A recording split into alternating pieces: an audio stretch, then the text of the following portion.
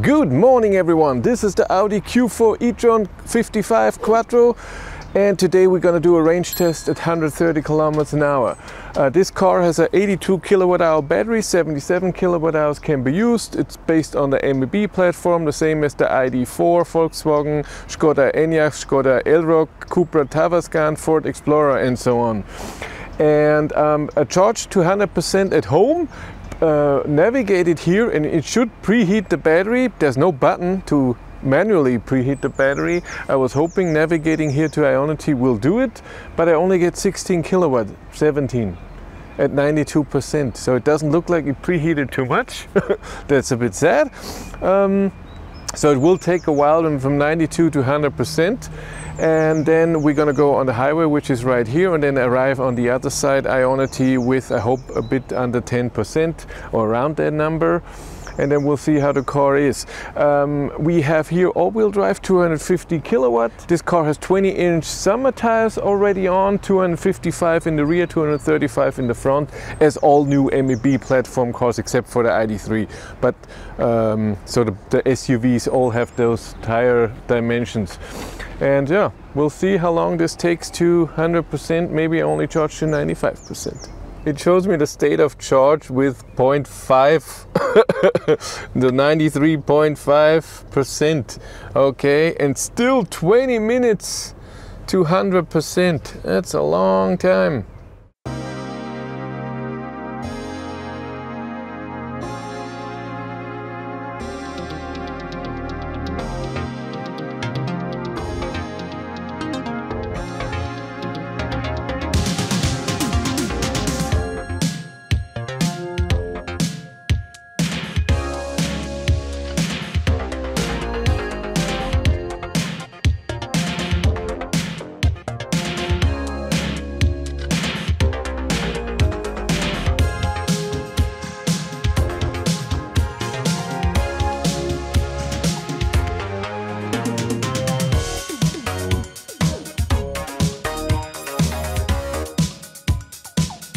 I am on my way, driving 133 on the speedometer, and it's annoying to put that into cruise control, because if you use the switch under 80 kilometers an hour, speed adjustment is 5 kilometers an hour steps, and above it's 10. So you have to drive 133 and then turn it on. That's annoying. I reset my trip. First 10 kilometers uphill, as always, started at 100%. My climate is on 22.5, and I noticed this is not eco for the heat and everything, just for AC. So on off AC, this is all for the AC. And I don't have an eco mode, so it doesn't heat up the whole car. So it like in Volkswagen, where I can say, please only heat up my side. No, it heats up everything. And in auto, I already noticed that you cannot set the airflow. So if you want less airflow, more, no, it's just auto and that's it. It's at 22.5 degrees. It's 10 degrees outside. It was just 9. Yep. And we're gonna drive a bit and see what this car can do when it comes to range.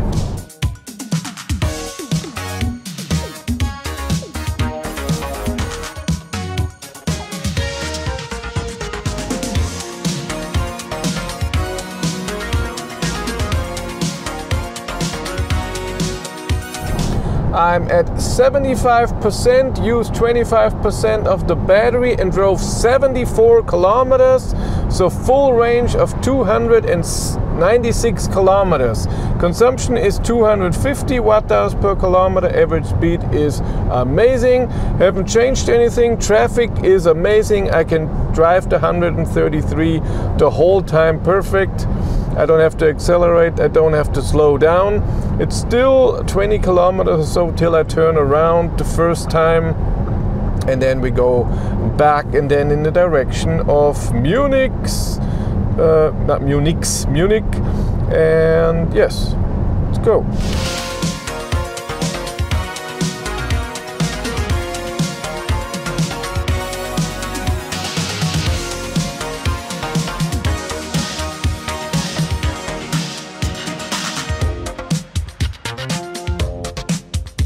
Yeah, that sucks.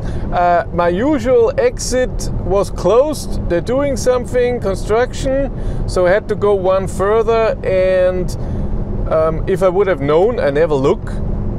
Never happened before. It's just for 2 days, and one of those days is today. Yeah, I would have gone off one earlier, because this exit has 3 lights. 2 lights that I had to wait for each a minute, which of course makes the whole time and average speed go down. That sucks. Look at them, there they are, working on my exit. So how is the drive in the Audi Q4 E-Tron? And it's totally fine. I have all my data in front of me. This cruise control thing is weird, that I cannot switch 1 kilometer an hour. I'm also not a fan of the map here. This tiny little map, so this design you can't change. This is how it is. And this tiny little map is for nothing. I can't see anything. The icon, what I am, is taking up 10% of the screen. And the worst thing is, when you press it, you don't get to the map. It's just if it goes to north or not. So if you want to go to the map, you have to press the navigation shortcut. That's stupid. I'm not a fan of this whole design and of this screen. There's a lot of weird things here. But the drive is nice. Cruise control works the same as in all MEB platform cars. Self-steering on the country road. A few times when I drove, I noticed that it doesn't recognize my touch very well, but here on the highway it works now. Could be a warm, cold day where it doesn't, I don't know. Weird, but it works totally fine. The distance is nice, self-steering is nice, like I just said. Everything is good. Sound system is okay. It's a bit quiet, so I have to turn it up extremely to hear my podcast.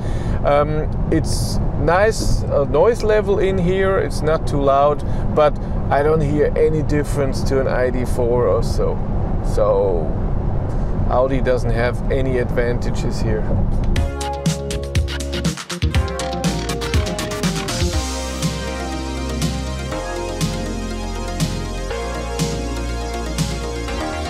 I was just at 50%, drove 152 kilometers, so 304 kilometers of full range. Consumption is still around the same number, 248 watt-hours per kilometer. That's nice. It's a bit warmer now, 14 degrees. It's a bit more traffic. I have to accelerate a bit to pass cars when another car is coming. Soon we're gonna go in direction of Munich, like I said, and then I'm gonna put in the gas station where we have to go back to the charger. Not the charger, so it doesn't preheat the battery on the way back, that our consumption is real and not the preheating in there.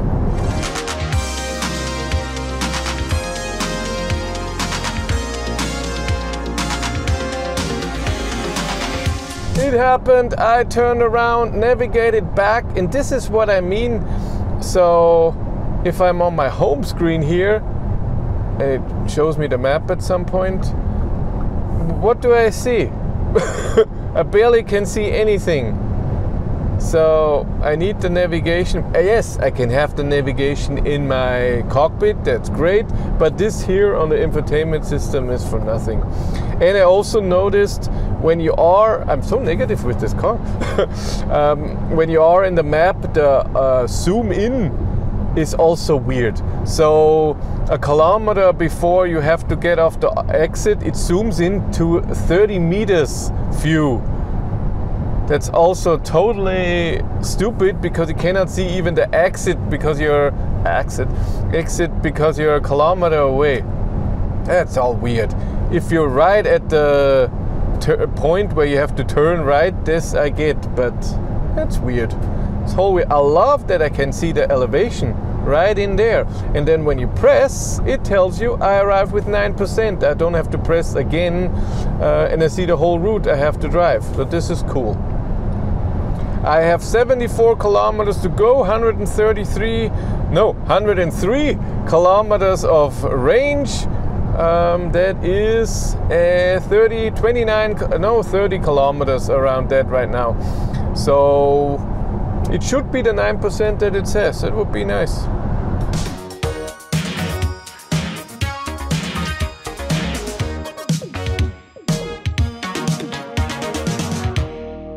Do you want to charge for free? Of course you do. And how can you do that? With Encharge. Encharge is an app where when you are at a charger, you can rate the charger and give the charging provider information about the charger. Is everything fine? Is it clean? Everything working? Is there a problem or anything?